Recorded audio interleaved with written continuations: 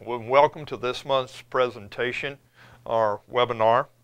The topic this month is going to be confined space training. My name is Ronnie Sexton. I'm going to be the presenter for this right here. And this particular topic is kind of a touchy little subject with me because the industry has been doing training. I know I've been doing training personally myself for over 25 years on confined space.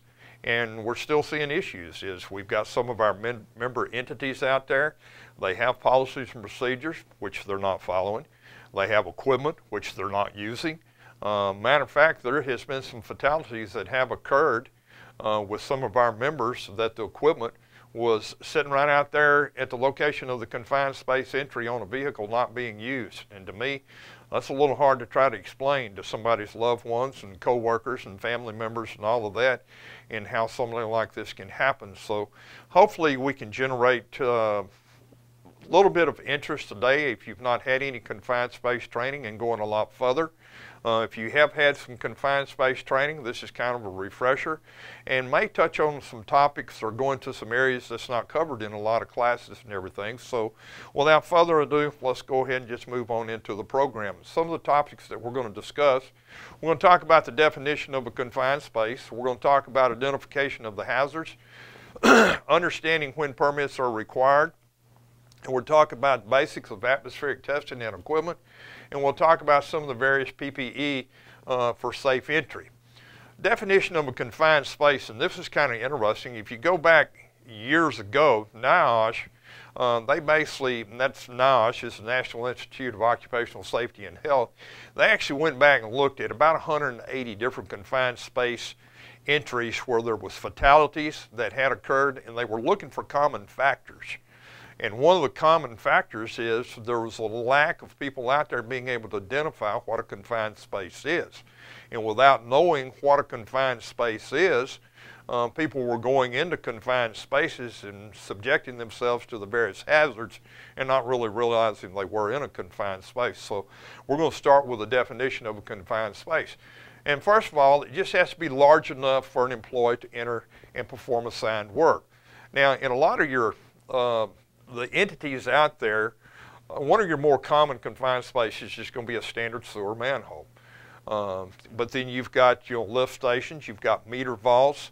There's a lot of different type of confined spaces, especially if you start getting into the water and wastewater treatment plants that we might have to look at. It's not designed for continuous occupancy.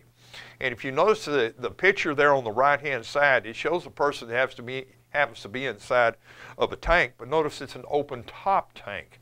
It does not have to have a top. You know, if you're going into a clarifier at a wastewater treatment plant, maybe you've taken it down to have to do some work on some sludge rakes, or, you know, a surface water treatment plant in the sedimentation basin, or even in some of the upflow clarifiers at some of the various type of water treatment plants that's out there. A lot of those, they don't have a top on them, but you get in there, there's some of the hazards that we'll discuss a little later that really come into play. And last, it has to have a limited or restricted means of entry or exit. And notice the picture there on the lower right-hand corner there, where it shows somebody going into a manhole with one type of a ladder there. You have to look at restricted, and most of the time the general guideline, if the opening is less than 42 by 42, or it requires a ladder as a means of entry or exit. And one of the reasons about the ladder, it makes it very hard to get somebody out of there if something happens, if you're not using the equipment like it shows the individual there. It may be a little hard for you to see in the picture, but they are wearing a full body harness with a retrieval line, you know, that's attached on the back. And by going up and down a ladder, also you want to be an anti-fall retrieval. So if that individual slips, basically it's going to stop them within about, a lot of times, 10 to 14 inches. It has to meet all three of these to meet the technical definition of being a confined space. So you can think about some of the ones we touched upon, you know, the sewer manholes, the lift stations, the pump stations, and a lot of the different ones. But another one that's overlooked quite frequently is storm drains in the street departments, because you've got a lot of the hazards that we'll discuss a little bit later and everything that can be in those, that's also in some of the others. hazards associated with confined spaces. You've got atmospheric, and we're going to go into all of these in a little bit more detail. You've got physical configuration, you've got some other hazards that we'll talk about, and you've got human factors. And when you look, they all pose hazards. Now what we're going to do is we'll look at atmospheric individually. Now you've got an oxygen deficient. That's when you have less than 19.5. Anything less than that there can start to cause some problems. Oxygen rich, anything greater than 23.5. Now, it's not a health hazard because of myself also being EMS certified. One of the major things that you do on the majority of the EMS calls, you'll put somebody on oxygen, through, used to be nasal cannulas, now most of the time it's a non-rebreathing mask, but you'll put them on oxygen because it will help. Unless somebody's COPD, it's going to help them. And a lot of times it just creates a calming effect, which will lower their blood pressure and their pulse rate because, they're starting to receive some kind of treatment and everything. And then you can get into the toxic, and we're just going to take right here and just a little simple breakdown of like a sewer manhole. A lot of your different toxic gases that can be in there. One of the ones, methane, it's going to be right at the top. If you've got the lid on a sewer manhole, and a lot of the ones that kind of cut down on the I&I problems out there, they put the little plastic, what a lot of people call dish pans underneath there. I know they have the little vent, but you get a little road slime and some rain and mud in there. It kind of covers the vent up. And to me, when you've got a situation like that there, it's kind of like sticking a cork in a bottle. The sewer manholes have little holes or vents in them, and sometimes we will plug those with some bolts and everything. But with that I&I pan in there, you're not allowing some of this to escape. Methane being lighter than air is going to be one of the first things that comes out of there.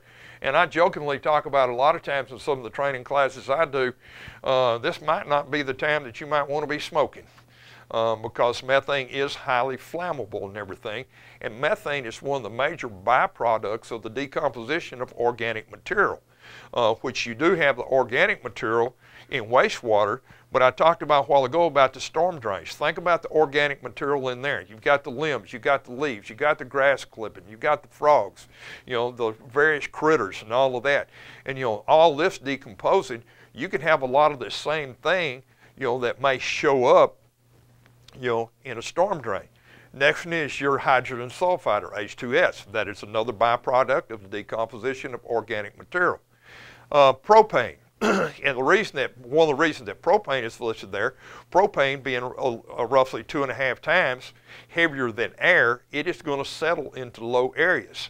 So if you had a propane leak from maybe somebody that had a propane storage facility, or maybe they're using propane rather than natural gas, and we do see that in a lot of areas, in some of the newer subdivisions and everything that's popping up, is they don't have natural gas. I know my stepson right now is looking at building a house, and they've got an option, go all electric or go propane, but the thing about it is, because of the HOA, they want the propane tank buried. Well, he lives in an area that is predominantly rock, and to blast out a hole large enough to bury that's very expensive, so they're going to go all electric. Gasoline.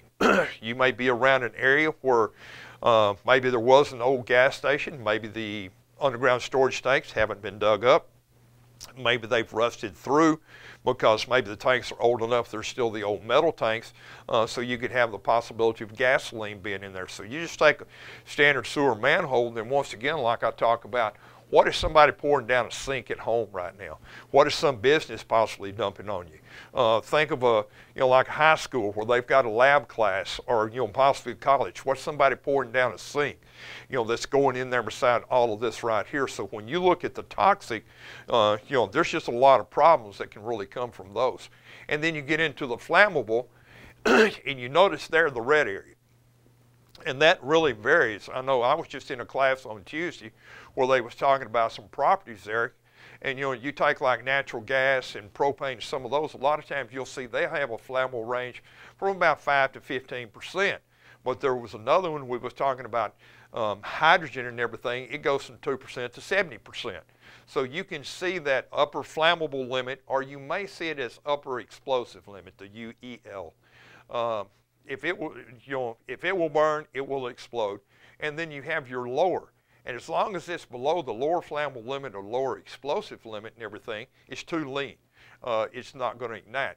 Now, if you notice right at the bottom, maybe a little hard to see on your screen, a little green area there, that's 10% of the lower flammable or LEL. That is the level that the monitors are to be set up to detect that, so that you can catch it before it even gets into the too lean. We want to catch it in plenty of time where we've got something to do with it. The next area there is we want to look at physical configurations, because a lot of times that's going to play a pretty important aspect. Just a lot of different things there. It kind of kicks in. I'm going to go ahead and bring the pictures up, and then we'll come back and talk about it. But your physical configuration, that can be a problem as far as allowing easy access. You see that in the center picture. Over on the left-hand side up there, it may determine on what type of equipment you have to have, and even in some instances out there, in some of your larger cities, you take like in the Dallas-Fort Worth area or even here in Austin, there's a friend of mine that used to work for Austin Electric. He said downtown they had some electric transformer vaults that were underground that actually caused them to have to get some additional retrieval winches and everything, because the depth of them exceeded the normal length of cable that comes on most of the manufacturers. So just a thing to take into consideration there. The physical configuration, the picture on the upper left up there shows, a 4-foot diameter sewer manhole, there's not a lot of room inside of there. Even sometimes with some people that's a little tall, bending over can be a little bit of a problem. In your pictures down in the bottom there, your lower left-hand corner, just showing where there's a level in there, and then there's some pumping that goes down to a wet well side. Over on the lower right-hand corner, you've got a picture there, that shows the pump station, with some liquid that has leaked out inside of there. And then even in the middle there, a lot of times when you get some of your testing equipment that may be inside of there that's monitoring your flow and just a bunch of other equipment that's in there, it starts to make it very hard to move around inside of there, bend over. But these also become entanglement or entrapment hazards, that can be involved in there in case a person goes down. That even if a person's wearing, like in the top row, the middle picture there, once again where this individual's wearing a full body harness with a retrieval, if they was to go down in the picture right underneath there or over in the right-hand corner, there's a lot of things that possibly an arm could get hung up on, a shirt could get hung up on, even the harness, which could make it very hard to get somebody out from there, which would possibly generate the need for having somebody else out there that's serving in an attendance position that is geared up to where they can go in there and safely remove the entanglement or entrapment hazards, possibly to be able to remove them to get them out to safety. So, physical configuration. I can remember years ago doing some training. There was a larger city street department. This is before they really started running the TV cameras like you run through the sewer manholes, running that through the storm drains to look and see on some problems where there was damage, maybe a joint had started to come apart and just causing a lot of problems. They were actually sending workers through there.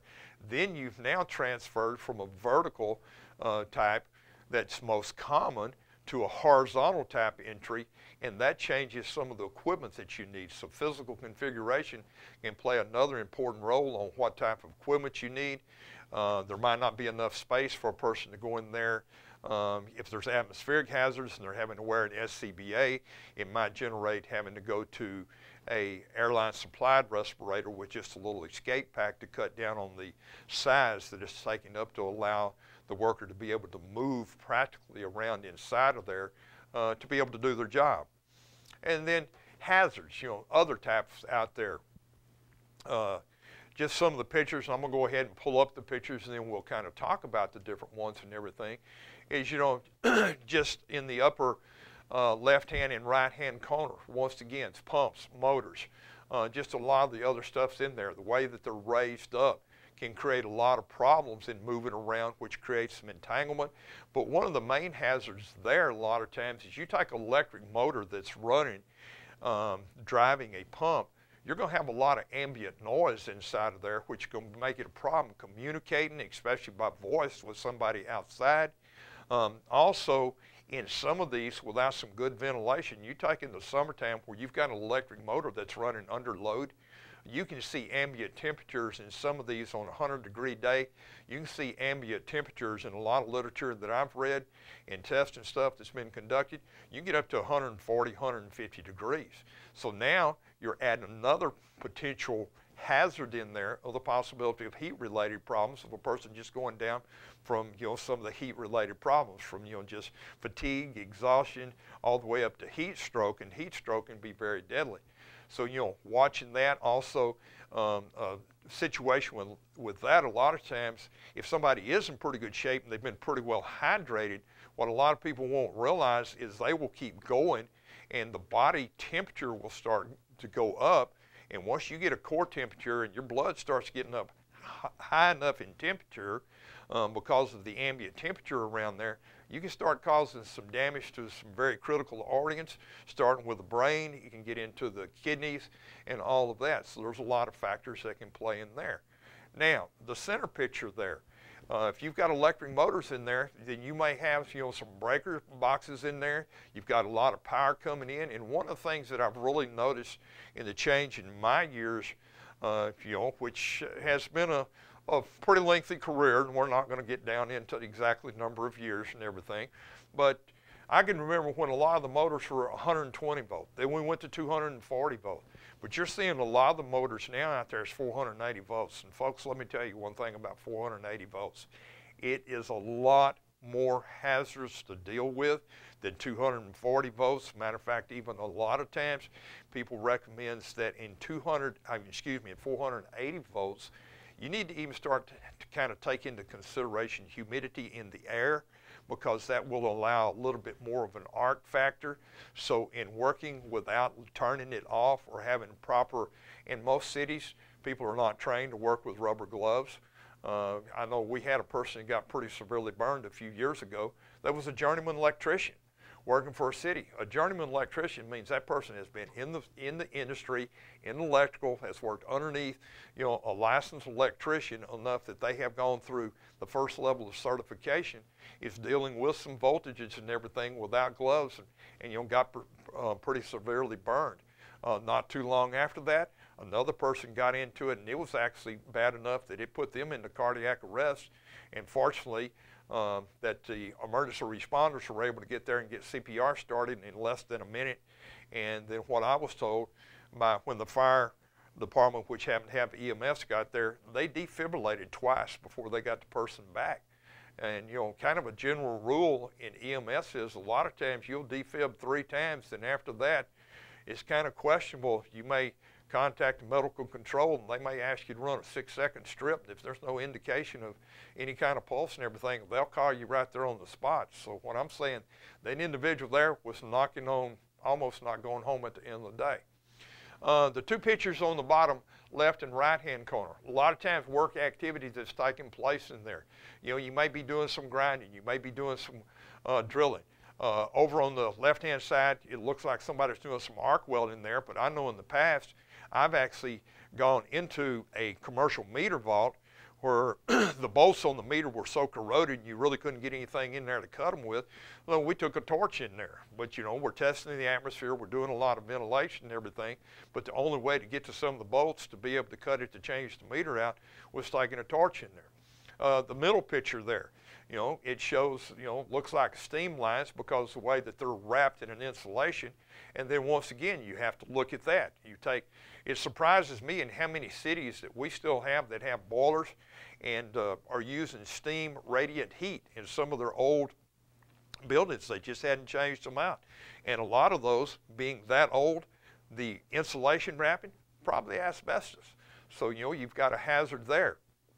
You can have hydraulic lines in there. You can have electric lines. You can have communication lines that you've got to be careful about. Not so much from the shock hazard, but just the fact of doing damage to them. So there's just a lot of other hazards that can be in a confined space because of what's necessary, to be able to operate the various different type things that we have within our cities or other entities out there. Human factors. Bring the pictures up here and I'll kind of talk roughly about those, but there's some human factors. Now, I'll start out with the one on the top row in the middle. That is a confined space. That's one of the older type water towers. A lot of those are been pretty well taken out of service now, because if you actually go back, those were actually paraffin lined or coated inside to help seal the metal and keep it from rusting so bad. And then as it come about, and trying to get rid of that. But I don't know about some of y'all out there, but I really don't like heights. Now, to allow me to climb up there and take a rope and rappel off of it, that's one thing, but to go up there and work. And I also found out it's worth the extra money to buy the long life aviation light bulbs to put up there, because it reduces the number of times that you may have to climb those towers or promote up to where you can have somebody else that fits their job description. So, there's a lot of factors that you can take in the human factors there. Might be an incentive to try to advance your career to get out of that position. Over on the left-hand side there, you've got some people that's going through there, look like they're doing some surveying. I don't know whether they're GISing or maybe they're looking to see, flow, just a lot of different factors inside of there. But that's starting to get a little cramped because you've got a water level that's running through there. So they start to eat up a lot of the space. Over on the right-hand side, you've got a couple of workers in there, and you can kind of see this one's large enough, that they're kind of setting, inside of the pipe there. The bottom left-hand corner there shows you going in and out of a ladder. Well, a ladder starts to eat up some of the usable space going in and out.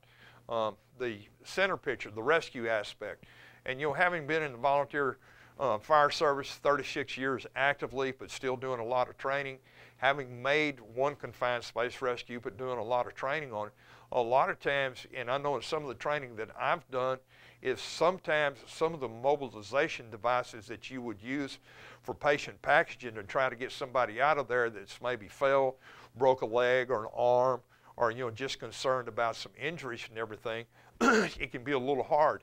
I know being a patient judge evaluator in a confined space rescue competition several years ago, that was a lot of the problem. The people that were packaging me, the way that they were packaging me, I'm sitting there looking at the opening that they're going to have to take me out.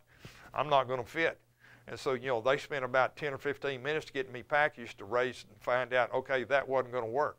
Or what if it had been some kind of life-threatening injuries? So, there's a lot of factors that involve in there. Then over on the lower right-hand corner, there are a lot of times, here you've got line of sight where you're able to see. A lot of times that's going to be able to work if there's not a lot of ambient noise and everything. You can use voice communications. Notice the person standing on the outside has an atmospheric tester there, so they're constantly checking. So let's talk about some other factors. We talked a little bit about temperature. That can be a problem. Temperature, naturally, the body's trying to cool itself, so you're going to see pulse rate go up. A lot of times when pulse rate goes up, you're going to see blood pressure go up. Some of your older workers that may be on some blood pressure medications and everything, the heat and the increased blood pressure can cause some problems there. So that is the concern, keeping your people cool, keeping them properly hydrated, watching them and everything. And we've got to be careful about asking people about health-related problems because of HIPAA, but hopefully that the individual understands enough about their safety and everything that they will be forthcoming, but we cannot pry that information out of them. So that kind of, that's a little bit of a slippery slope that you've got to be kind of careful with in today's legal liability world that we deal with. The other area is claustrophobia. Here's what I've found in doing a lot of SCBA training in the fire service and everything. A true claustrophobic, you're not going to get them in a confined space. The problem is, if you read a lot of the literature from the, psychologists and psychoanalysts and all those type people and everything, they say that everybody is claustrophobic. And the problem about it is a lot of times it will be a space that you've been in before. But today, there's something going on up here. You're thinking about something else, and all of a sudden you realize your pulse rate is up. Well, what's causing my pulse rate to be up? Well, now anxiety kicks in. And once the anxiety kicks in, it's going to do what? It's just going to elevate the pulse rate. Elevated pulse rate's doing what to the blood pressure? It's raising the blood pressure. And all of a sudden, a lot of times you start sitting there and you just freak yourself out. For lack of a better word, you just freak yourself out. And you come to the conclusion, I've got to get out of here. Now, here's what I found out. You do not want to be between that individual and the way out, because somebody's going to get hurt, and it will probably be you. So it's just best. And to me, that's the reason I believe in realistic training, because I would rather find out in a controlled environment that somebody's going to have a problem. But then you're not going to be able to catch all of those, because if something's going on in Ronnie's mind today, and he's off down in there, and this is a space that Ronnie's been in 10 times before or 100 times before, but something's going on up here today, you can't train those type of situations out. The only way you can train it is try to get Ronnie to tell whoever the person is that's attendance outside is, I need to come out. And that should be the end of the discussion. I have told that person I need to come out. That's what we do. We get Ronnie outside and we try to get Ronnie settled down. But a lot of times, oh, it's not that bad. Settle down, all that. Look, you're outside, I'm inside. I'm the one that's having the problem. Let me get outside. And so, it's just a lot of factors that kind of play into this. Permitting. And I like to change the word permit to checklist. And we actually have a sample and everything that if some of you are interested in everything, if you will send an email in to my email, and my email address is just rsexton@tmlirp.org, or you just send it to somebody and get it to the loss prevention department. Either myself or your loss prevention rep, we can get you a copy, of a checklist that we have put together. And I'm a firm believer that a checklist is required, because a lot of times we get mad, we get aggravated, it's hot, it's late in the day, we got other activities, we don't want to work overtime, we've been called out at night. We get in a hurry and we overlook that little step that could really be the difference. So a lot of times just going through this checklist, just to make sure. Now, there is some that if you look at the industry standards out there that stipulate that has to be. One of them, a hazardous atmosphere. And notice it says contains or has the potential. Well, let me tell you something. If it has to do with wastewater or storm drain, there is a potential there all the time. I've jokingly said all it takes is one flush of commode and an atmosphere has changed with inside a sewer manhole or something like that there. So that is an area where a permit is required so that you go through the necessary steps. The next area that you're going to see, potential to engulf an entrant. A lot of times if you're in an area, you have to realize a lot of our confined spaces, the most common one is a sewer manhole. Now I will say this here, because of changes in a lot of the equipment that we use. I remember in the old days when I first started, rodding a sewer manhole, that's exactly what you did. You went down in there with some sectional rods, you shoved them in the sewer line, you clipped another one together and you shoved it. It was called manually rodding. Then we went to the mechanized. Now we have the sewer vacuum trucks where we pull up there, we've got the jetters and everything.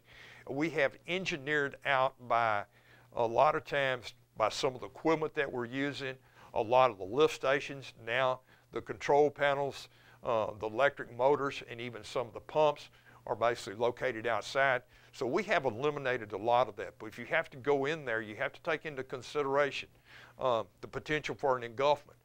That's actually caused one of the last fatalities that we did have in a confined space where a person went in there and removing a sewer plug, caused on the upstream side, caused a sudden rush of water in there, which basically caused the person to become entrapped. And I'll say part of that has to do with the size of the line. I think his foot got pushed back up in there, and with the flow of the water and everything, he just couldn't work his way out. And basically, he become a plug on the downstream side, and what happened is the hole filled up and the person drowned. Equipment was nearby that would have had a harness on there that could have retrieved the person, and we might not have been talking about a fatality. Internal configuration. It shows the one there, and yes, Round Rock gets a little extra advertisement out of this right here. I don't know if that's over there by the Round Rock Donuts and everything, but that is an old tower. Matter of fact, I think it may physically still be there, but it's not involved in the system. But we used to go up there and we had to do annual inspections, and that usually meant draining the tank and going down inside of there, doing some checking, taking some pictures, looking to see how the paint, any corrosion. And then once we came out, we filled them up with usually about 50 parts per million, high concentration of chlorine to disinfect it. Well, the problem was, what was we doing with that high concentration? We were dumping it out. And it was going into the storm drains, it was going into streams and everything, and it was creating some environmental issues.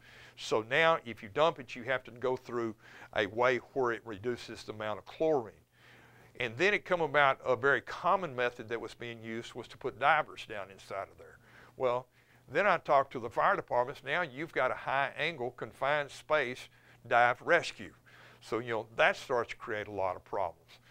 Where they put on an encapsulated suit, they spray some chlorine on there, they can go in, they can take the pictures with some testing equipment, they can measure the thickness of the paint, they can do video and all of that.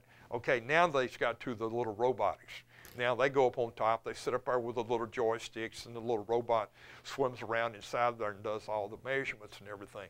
So once again, we have engineered by different methods and different tools that's being used some of the confined space entries. But the internal configuration, because of the bowl or the sloping floor, that causes a problem. A person could slip, fall over there where the riser pipe comes up. Well, most of the time it's supposed to stick up about 18 to 24 inches above where the bottom comes, where a person can't really fall off in there. And then the last area is kind of a catch-all that's put in there, any other recognized safety hazard we can, and where I talk about a lot of the ones here. Okay, it shows the person welding, cutting, grinding. A lot of times there are the heat-related problems, but I want to talk about another one, okay? Or we're in the winter time, we're fixing to go into the spring. What about ice? What about rain? What about mud that can get on your shoes? Trying to climb a ladder, that creates a problem. So a lot of times you can have slip, trips, and fall hazards just because of the environment, of weather-related things. I'm not saying that really requires a permit, but it just means that we need to be for sure that we've got our eyes open to the hazards that's taking place out there, that could cause it to turn out to be a bad day for either yourself or some of your coworkers. Atmospheric testing. It's an evaluation of what kind of problems were there. And folks, I want to tell you this here. If you're not tested, you don't know what you're going into. I cannot put it any simpler than that there. What you really don't know is if I go in there, do I stand a chance of coming out? And that can be a problem. Duration of the testing. This is where you need to become very familiar with the various meters out there to be for sure that you have left, especially if you're using a remote sampling hose, that you have left it in there long enough. Now for the duration, we want to do the testing, everything, from before we put somebody in there to after they come out, because it can change with somebody down in there. Testing stratified atmospheres. You're supposed to test at no more than 4-foot increments.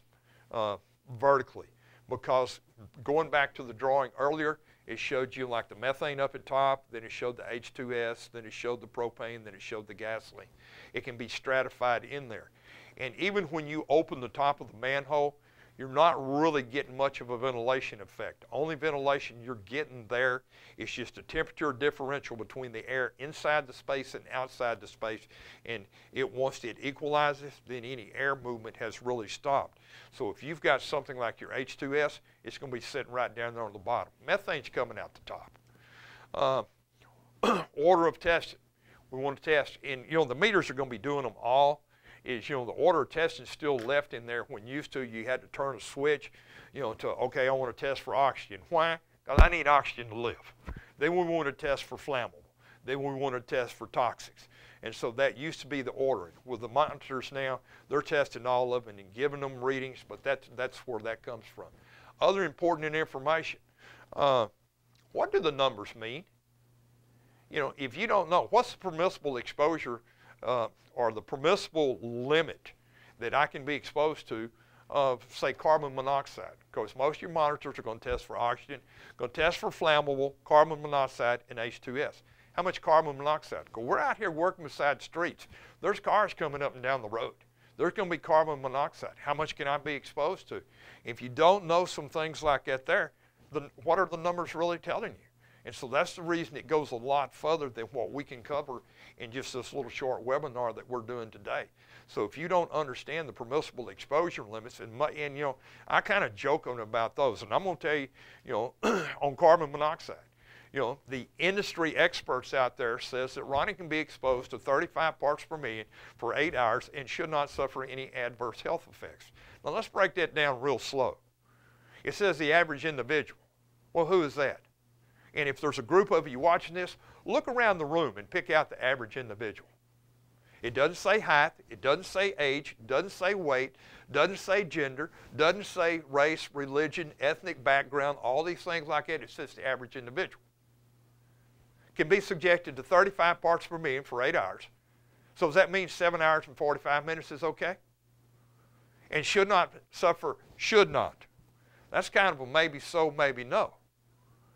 Any adverse health effects? Okay, what's an adverse health effect? Am I going to go blind? Right arm going to fall off? Am I going to, you know, have an upset stomach or something like that? What is, and you'll put, if somebody says that real fast, a lot of time we just go, okay. So, you know, this is where sometimes you really need to break down some of the stuff and really fully understand what it's saying. Types of testers. You may have some fixed ones. A lot of times you'll see that in some of the chemical buildings at a treatment plant. Most of the time you're going to be using a portable type. Inspection. That's just simply, does it look like it's all there? Well, if you hadn't had training, you might not know if it's all there or not. Does it look like it's damaged? You know, what's the condition of the battery? How much battery life is left? So that we don't go out there on the job site and get out there and the battery go dead. What are we going to do? Are we going to turn around and come back to the shop or service center? Or are we going to stay out there and try to finish the job when we have no monitor telling us what's going on? That's what's got a lot of people in trouble. Calibration. Let me put this as simple as I can. Calibration tells you, is that meter telling you the truth? And if my life depends upon that meter, I want it telling me the truth. So when was the last time it's calibrated? How often does the manufacturer say it needs to be calibrated? Just because, you know, it's been sitting up on a shelf and we hadn't used it, manufacturer will list a time period in days. It may be 30 days, it may be 90 days, it may be 180 days, maybe even a little bit longer than that. But they're going to tell you a certain number of days whether or not it's been turned on or not. A function test. That's just kind of be for sure that the alarms are working. Just a simple way you can do it, you can breathe onto the oxygen sensor. We exhale at roughly 16% air. It's supposed to alarm at 19.5, so it will go off. If you have, or you're around some of the dry erase magic markers, they have a high content of alcohol. That will cause the flammable to go off. On the carbon monoxide, don't take it and stick it over there by the exhaust of the truck, because the concentration will be too high and you'll wipe out a sensor that may cost a couple to $300, and that will probably result in an interesting conversation with your supervisor. And then use.